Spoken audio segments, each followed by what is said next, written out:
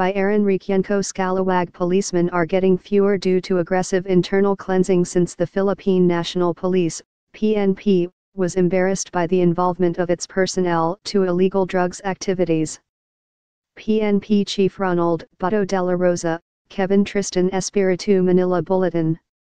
I would like to report to everyone that right now, the number of policemen involved in illegal activities has decreased, said Dela Rosa in an interview over GMA7.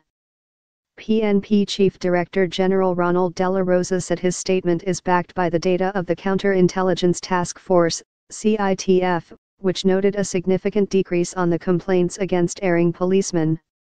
From more than 100 of calls and text messages every day, the CITF is now only receiving a two-digit number of complaints.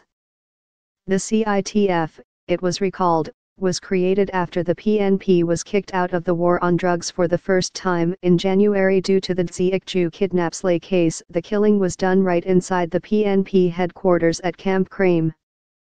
Xi was taken from his home in Angeles City under the guise of anti-drugs operation. He was killed the same day and his cadaver cremated to clean evidence, but his captors, personnel of abolished anti-illegal drugs group, AIDG, that include a police colonel, still demanded P5 million ransom from his family. Dela Rosa also appealed to the PNP personnel to focus on their job of running after criminals to ensure peace and order in the country.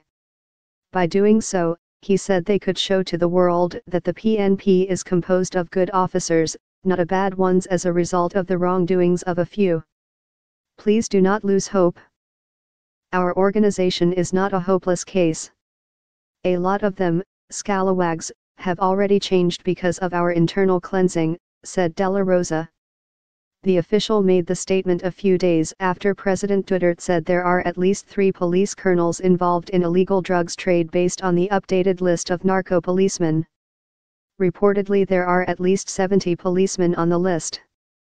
Tags: CITF, Dela Rosa, illegal activities, illegal drugs, internal cleansing, Xiikju, Manila Bulletin, Philippine National Police.